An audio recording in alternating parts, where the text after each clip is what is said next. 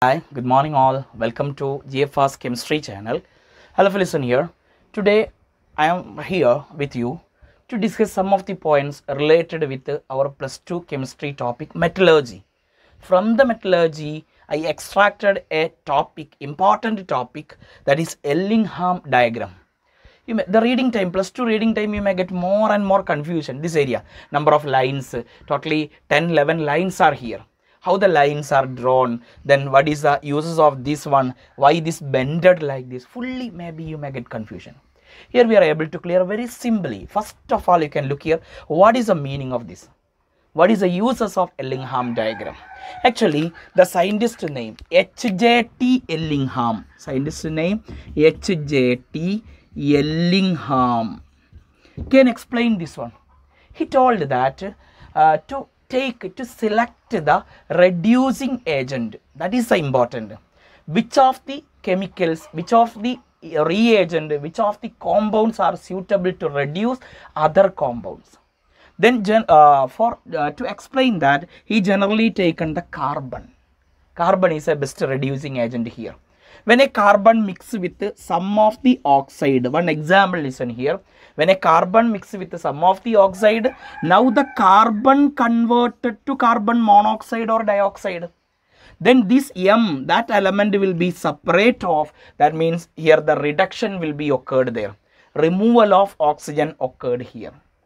Now, to discuss this all, here, look carefully. Here, two lines are here on the top. The all values are not positive, all values are negative values. We know that accordance with the thermodynamics, if the delta G value, delta G equal to what? Delta H minus T delta S. If the delta G value equal to negative, then only the reaction is feasible. Then only the reaction is possible. Okay. Then this all are delta G fully negative. Which is more negative, that only the best reaction carried. If the delta G value is more negative, the reaction can be carried very fastly. Okay, I will explain you this all. Okay, listen here. Okay, just I want to erase this one. Before that, I am saying here, this line we need. C gives CO. Then this C gives CO2. Next one, 1, 2, 3 lines we have. Okay, C gives CO2, then CO here. On the top, we need one more line here. That means here I am drawing. That means CO gives CO2. These 3 lines only required. Okay, I noticed here with a round circle. These 3 only required to explain this one. Okay, this is a shortcut. Just to follow me. Listen here. Here,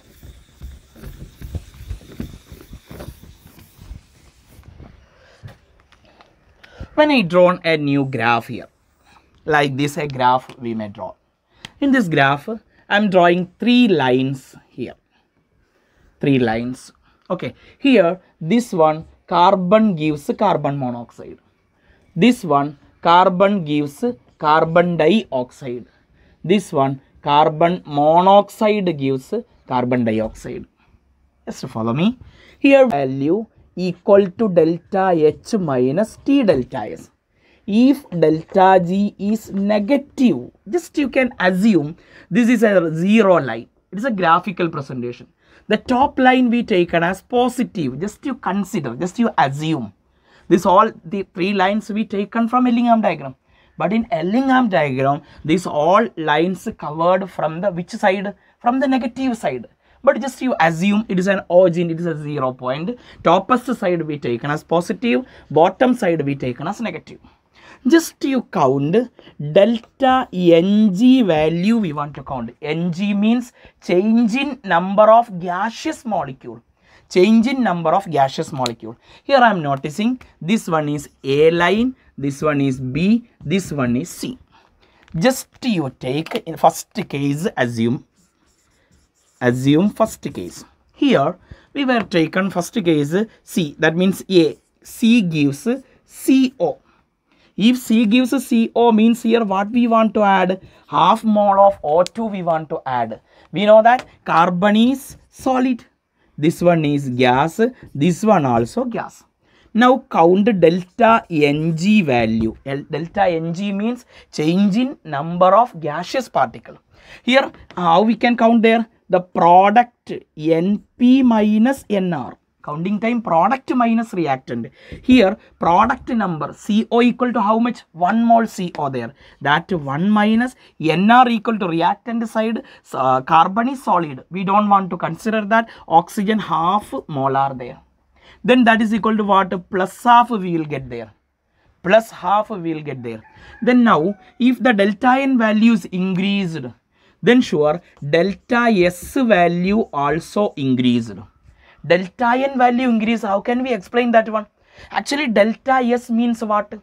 The randomness of the particles, the change in movement of the particles. If the number of particles is increased, then sure the movement also increased. Okay, before this one, when I taken 1 mole, but now we after the reaction we may get 2 mole. Okay, before starting reaction I have only 1 mole. Just you can consider that. If I have 1 mole, that particle only rotate there, only move there.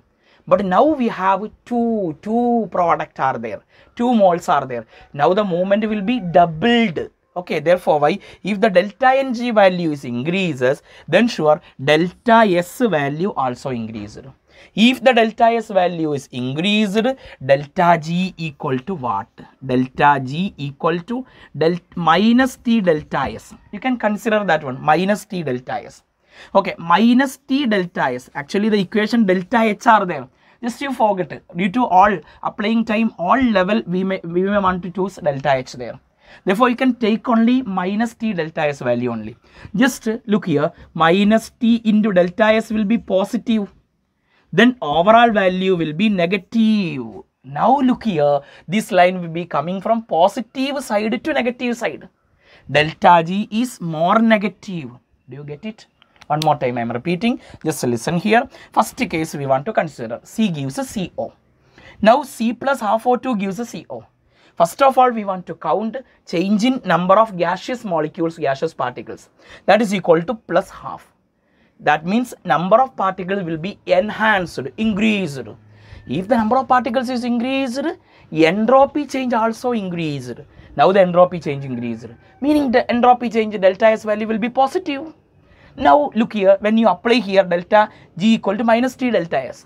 Minus T into delta S value is positive. Therefore overall value will be negative. Therefore why this line will be coming downward. Clear all of you? Next. Look here, next you can consider second case, case 2.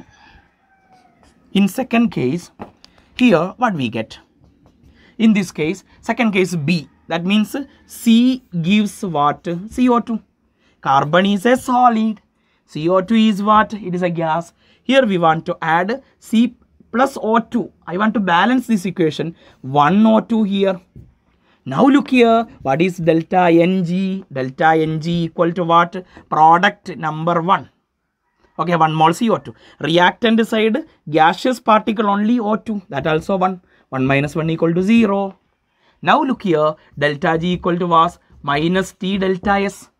It's already there. Just forget that now.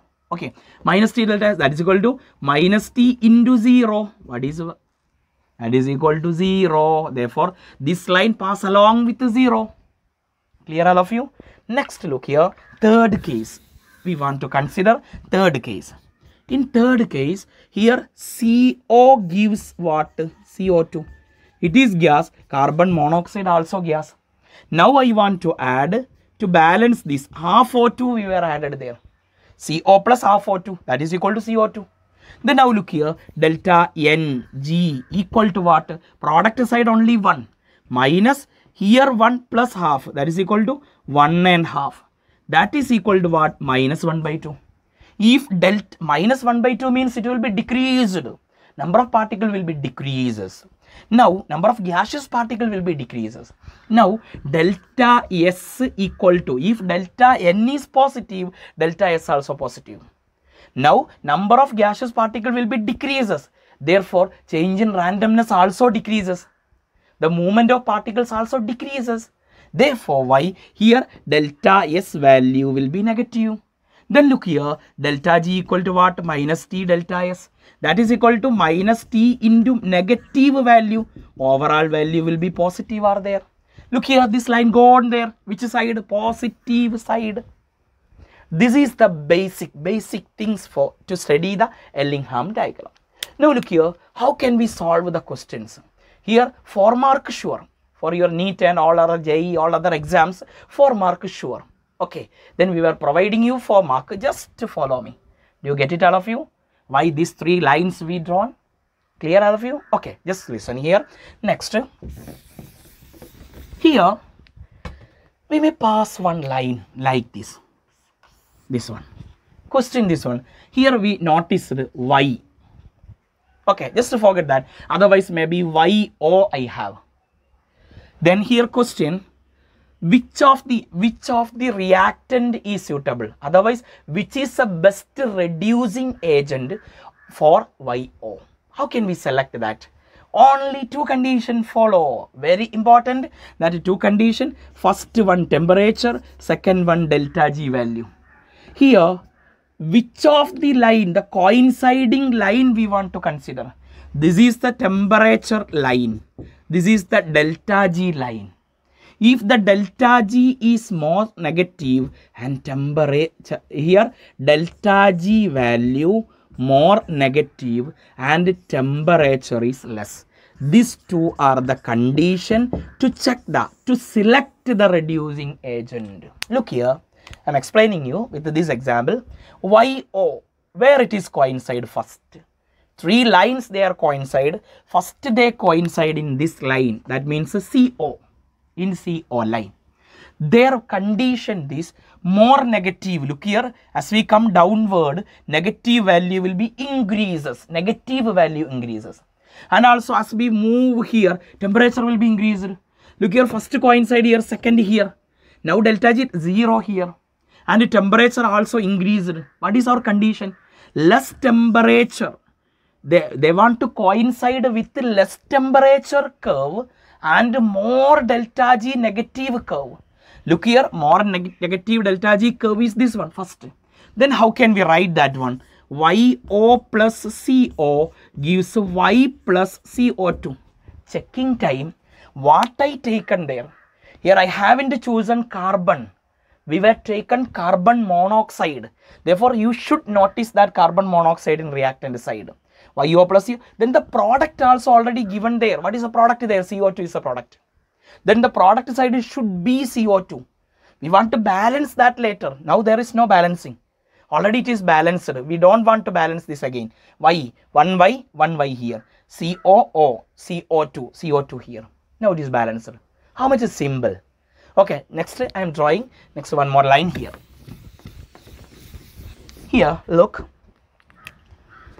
When I taken this one, here may be number of lines, same carbon monoxide, maybe any other. Here MO, here ZO, here XO. Just 3 lines we chosen there. Then here number of lines gone like that. Confusion. Okay, look here. Here AO, here BO, here CO. Not a carbon monoxide, just a letter CO. Question this one. MO can be reduced by MO. Here delta G, here change in temperature, otherwise temperature be taken. MO, you can look first coincide line. First coincide by this line. Less temperature. Next here also coincide. Don't forget that. Here also coincide. Here the temperature higher. Comparatively, as we move from here to there, temperature will be increased. And the delta G value will be increases here. Look here. Here this line, for BO line, delta G less and more temperature. It is the opposite of our condition. What we want to take on there? Less temperature. The coincide line should be less temperature and more negative delta G value. Now here, this one is a more negative delta G value, low temperature. Then how can we write that? MO plus A gives what? Maybe the product may be O there. Now M plus AO will be produced there. Now again maybe like this one. this, how the AO will be. AO, just you can take an AO. AO, we want to reduce AO, which is a suitable reducing agent there. Look there, coinciding line. First coinciding line, AO can be coincided by this one, MO. Okay, that conversion only we required there. But the taking time, you consider this one, less temperature. Temperature value should be very less, and also delta G value will be more negative. If you follow these, any of the questions we are able to